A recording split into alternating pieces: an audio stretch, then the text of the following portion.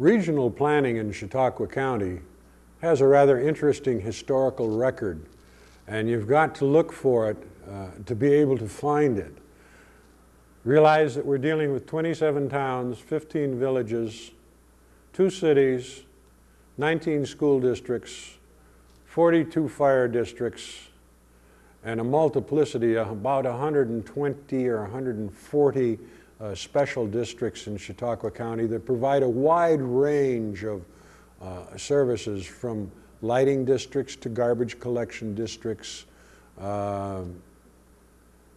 districts, etc. Regional planning, in my mind, first happened in the 20s. Before that time, each town, each village, each citizen struggled with its own efforts. We did see some cooperative efforts between the towns from the village of Fredonia down to the state line heading toward Warren in the 1860s with the financing of that railroad by local town bonds. That was the last time that type of financing was allowed. So maybe you might call that a regional effort of some sort. But the first regional effort that I recognize is when the county of Chautauqua became responsible for a county highway system. And between 1920 and 1925, a comprehensive map was created that created the Chautauqua County highway system. Now that took an awful lot of give and take over several years to decide which of the roads in the county would be taken up off of the shoulders of the town government and become a charge and a responsibility of county government. But realize that it didn't happen until the state of New York authorized counties to be involved with highways. Our first highway superintendent, as I recall, was appointed in 1919 or 1920, and for several years he was involved in the development of the concept of what would be county roads. The next intermunicipal or regional, John, what is a region? That's a good question. To me, a region is something that you measure for the influence of one item. Employment.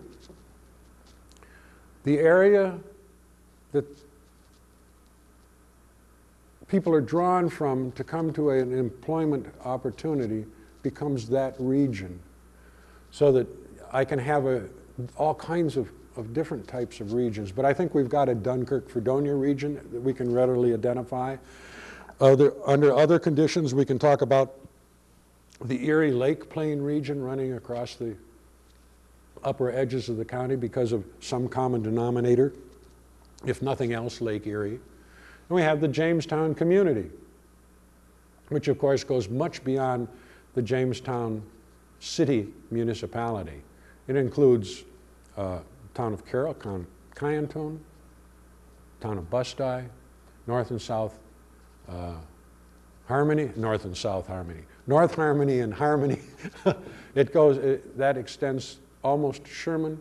Then it comes up the lake into the town of Ellery, into the town of Gary, maybe as far as Stockton, and that's might be called the Jamestown region, but we'll look at another regional concept a little bit later.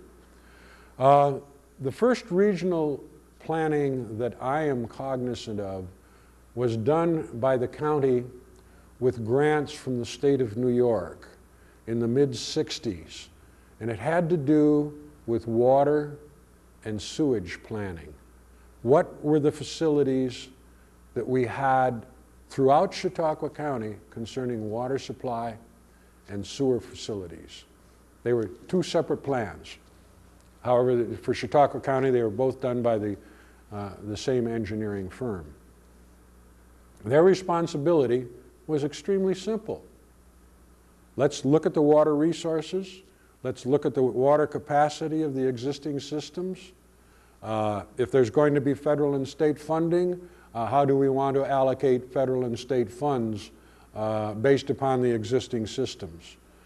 And that became a work that was assigned to the Chautauqua County Planning Board. And therefore, as the secretary of the planning board, and at that time the planner for the county planning board, it became my responsibility to be the technical person working with the planning board to oversee that effort. And we did look at all of the water and the sewer systems in Chautauqua County. And the document has been used in guiding the development of water and sewer systems in the two different parts of the county. In some instances, it's been used to qualify the region for Farmers Home Administration loans and grants, which were historically available.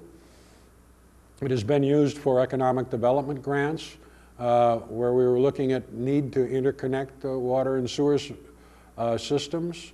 It has been used as a background for several other planning issues when we were looking for state or federal assistance. Over the years, it served its purpose. However, it wasn't a regional plan in the sense that the governments involved were real dynamic participators in the process. It was a very technical piece of work, and it said, this is what we have, this is the most practical way to solve it. It didn't say the most practical political way to solve it, but this is the most practical engineering way to solve it, and this is how we should do it. So a number of capital grants flowed based on that.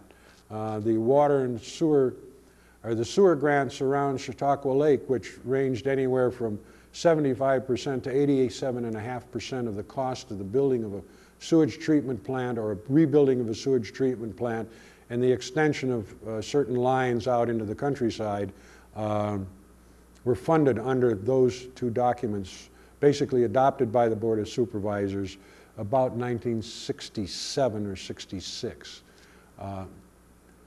Along about that time, we also had the Department of Housing and Urban Development that was involved in trying to get local governments to plan, and they were saying, we are not going to give HUD grants to a municipality unless they have a comprehensive plan.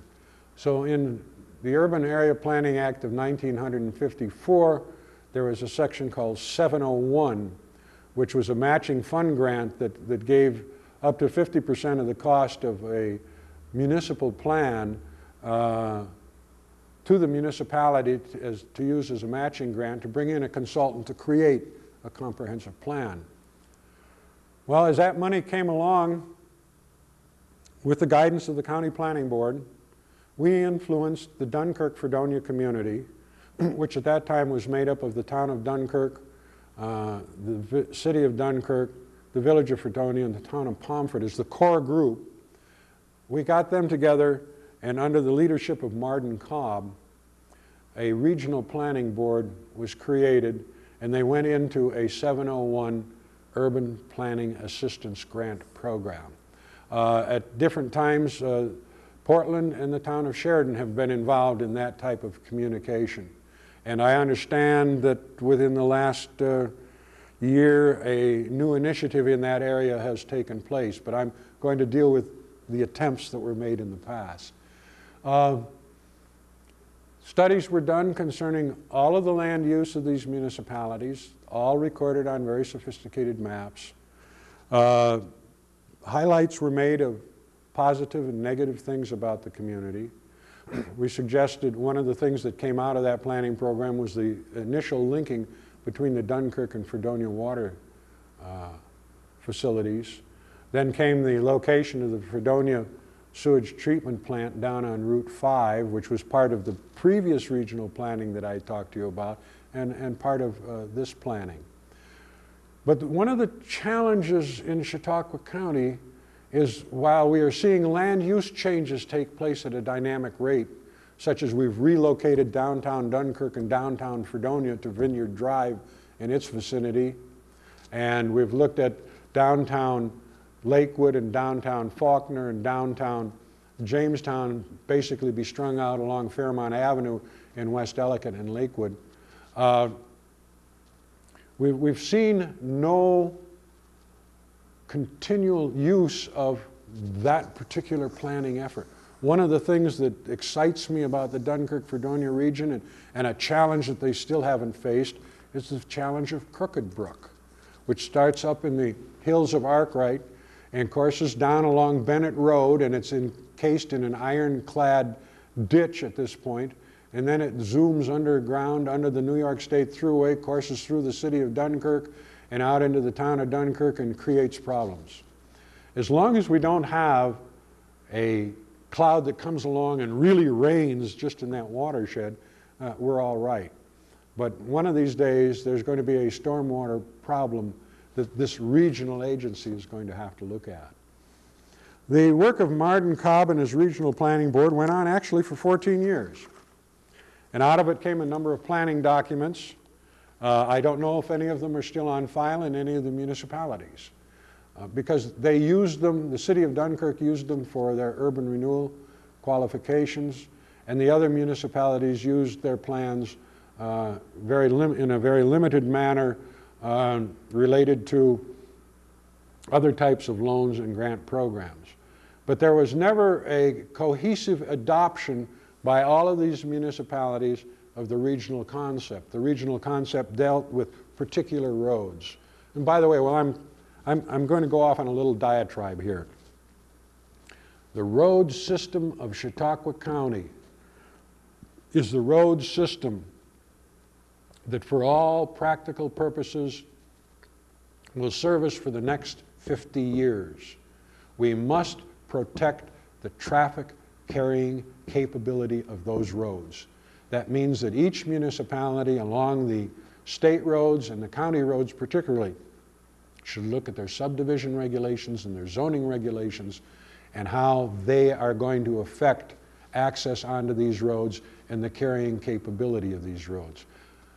I have already seen speed limits being lowered and lowered and lowered because of the type of unorganized development that is taking place along some of the state and county roads.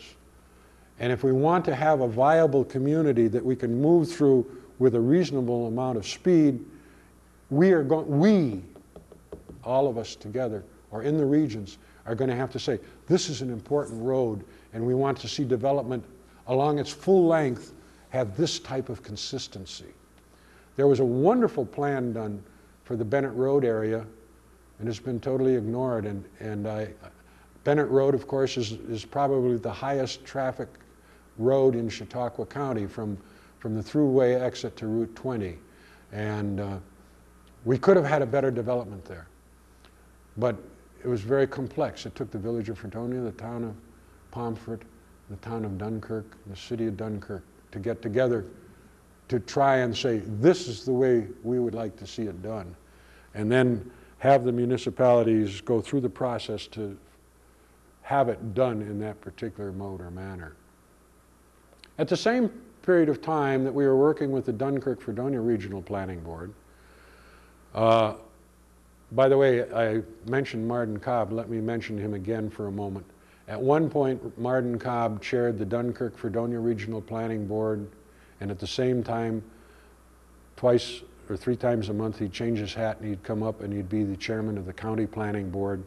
And then several times a month, he would go on down to Salamanca to chair the Southern Tier West Regional Planning and Development Board, which covered all of the counties of Chautauqua, Cattaraugus, and Allegheny.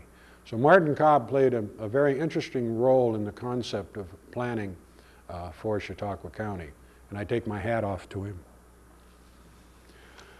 The Urban Area Planning Board of Southern Chautauqua County had its final reports come out in 1971 and 1972. It was a 2-year program, federally assisted under the Urban Area Planning Board of Southern Chautauqua County. It included the city of Jamestown, the village of Lakewood, village of Bemis Point, the village of Mayville, and the towns surrounding Chautauqua Lake. And I'm sorry, but in my memory bank right now, I can't remember if Kyantone and Carroll were included with that and Poland or not. At some time, that flexed out momentarily, at least into those areas. This was a group of municipal leaders. The planning board was made up of basically elected officials, met at least monthly with the firm of Kendry and Shepard as their planning consultants to develop their plan. When the final planning document was completed, I was very pleased with several things in the planning document. It did a good job of recording the existing land use, the year that the land use was taken. It did a good job for each municipality with a topographic analysis map that showed areas that were of particular slope characteristics, and as the slope became steeper and steeper, of course, had less and less attractiveness for development. And if development were to take place on them, it would take very sophisticated effort to keep them from creating erosion problems. That program was completed in 1972. I don't know how many of the existing municipalities still have the documents. They had a two-document report given to them by the firm, and as it was closed out by the federal government. They had a document that said, here are our assets, and here's where we want to go. There was one difficulty with that plan. It was premised on the growth experience that was being experienced in the northeastern United States, and upon the presentation of the final document, I asked the consultants, how do we get from here to what you have in the document? Because it suggested a number of dynamic changes in road patterns and infrastructure, all of which, I'm sorry to say, all of the documents are now in file, possibly in local libraries and in some of the town libraries. I know that they're not in some town governmental libraries because they returned all of their copies to the county planning department. But you have North Harmony that participated in it, you had Busti, you had Chautauqua. If these communities are going back into a planning program, I would suggest that they seek copies of the documents in the files of the County Department of Planning. This is also the case for the Dunkirk-Fredonia Regional Planning Program. At one point during the Gerasi administration, which I called the years 72 to 82, I also had working with me as part of my team, Bill Parment, and we began to look at highway systems and could there be more cooperation between highway departments and those types of things. We met a very cold shoulder. At one point, Gerasi was trying to put together the concept, is there some type of an incentive mechanism that the county could create that would cause the municipalities to be more cooperative, if not joining together, more cooperative. Alan Austin, professor at Fredonia, took a leave of absence, and we did a study of the attitude of the people in the Jamestown community toward becoming a single metropolitan area. And the things that were carried, the crosses, the agonies, the accusations, the myth, we came to the conclusion that it would take a monumental education program to begin to get these municipalities to think cooperatively, not in joining together and melding or creating a new government, but just to do things cooperatively. I'm happy to say that I have seen signs since I retired in 1990 that some of our government units are becoming more cooperative in their use of facilities and the programs that we have. One of the problems that we have is the jealousy of protection of tax base. The town of Ellicott and the town of Chautauqua have had a blessing in tax base growth. The city of Jamestown is losing tax base. If you look at all of Chautauqua County and put together the tax base and look at an inflation rate since World War II, the growth of the value of property in Chautauqua County has not kept pace with an inflationary rate. In other words, we just look at what its value would be over time if we didn't add anything. There are a number of things that we can do cooperatively. The question of regional government or new government, I think we've got to approach with an interesting eye. Let's first of all learn to cooperate better than we have in the past. before we start talking to the public about joining the town of Ellicott and the city of Jamestown. Because there we have an identity loss for the townspeople that I don't think they're ready to blend themselves into the politics of the city of Jamestown. There are a number of barriers to do away with that type of activity. I mentioned at the opening of this presentation some 141 special districts in Chautauqua County. These are all, in most instances, isolated districts that cannot function by themselves within their jurisdiction as part of the jurisdiction tax costs, but they are services to a very specific group of people, and therefore that very specific group of people carry the cost. Oh, there's one other regional activity that happened, and that was in the late 60s. County government was given the opportunity to create water and sewer districts when they would serve more than a single municipality. So we have had created in the Dunkirk-Fredonia region, we have the Portland-Pomfret-Dunkirk Sewer Agency, which is a county district, and it supplies services to parts of those three municipalities. We then have the North Chautauqua Lake Sewer District, which serves the village of Mayville and an area from Galway Road on the east side of Hartfield Bay all the way down, exclusive of Chautauqua Institution, to the boundaries, north boundaries of the Prendergast Fish Hatchery. So that has become a regional sewer system. I sit on the board as co-chair, and we're now challenged with the fact that the district is 20 years old, and we are beginning to look at the fact that we're reaching some capacities in the existing system. We're going to have to make some changes. We then have the we then have the Center and the South Chautauqua Lake Sewer District. In this instance, we had the village of Bemis Point in the town of Ellery without sewer service, and part of the town of Ellicott without sewer service, and through the creation of a regional facility, the Center Chautauqua Lake Sewer District extended itself down as far as the Cheney Farm and up as far as Midway Park. Then from the south boundary of the Cheney Farm all the way around to the Hughes Center on the west side of the lake, we have service by the South Chautauqua Lake Sewer District. These districts were created simultaneously, and at one point we were sitting at a board meeting, and I turned to the engineers and I said, what would it cost to not put a sewage treatment plant with the Center Chautauqua Lake Sewer District? How much more would it cost the people of the Center Chautauqua Lake Sewer District to have their sewage go down and be treated in the South Chautauqua Lake Sewer District? And the engineer smiles, as they always smile, and said, we'll be back with that answer after a week or two of calculation. They came back and they told us that the cost would be $5 more a year for the people in the Center Chautauqua Lake Sewer District.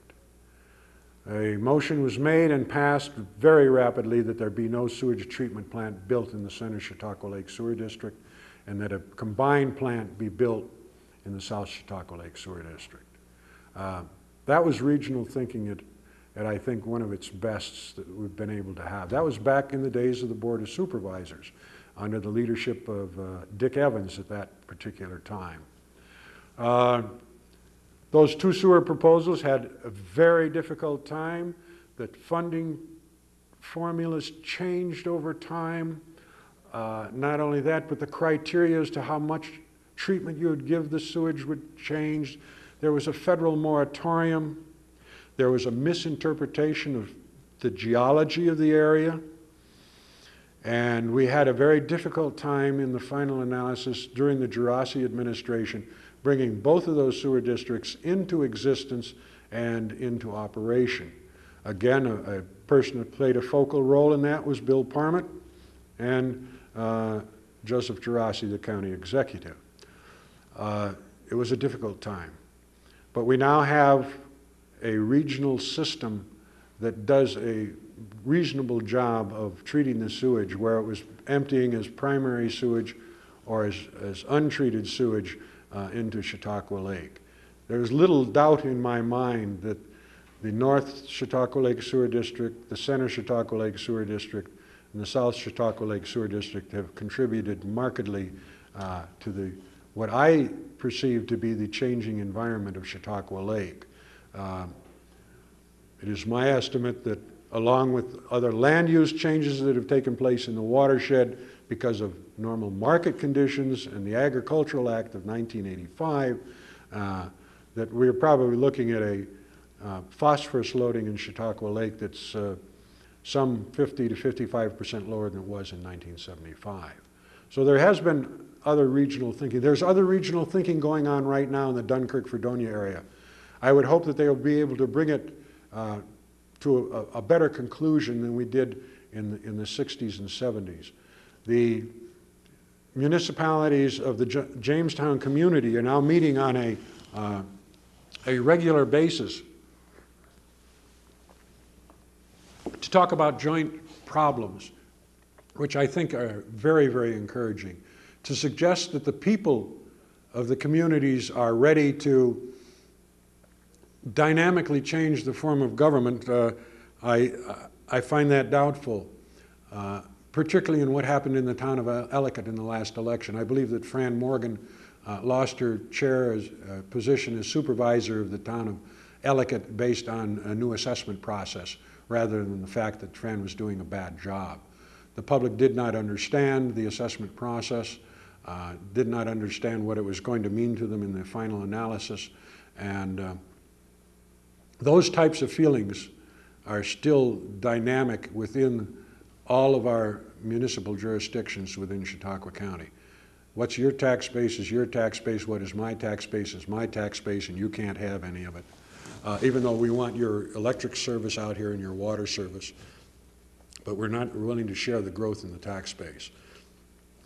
And that's one of the challenges of the Dunkirk-Fredonia community, and even more so in Jamestown, where you have the city of Jamestown and its Board of Public Utilities providing electric service in an area that extends beyond the corporate limits of the city of Jamestown, and where it is supplying water service to areas outside of the city.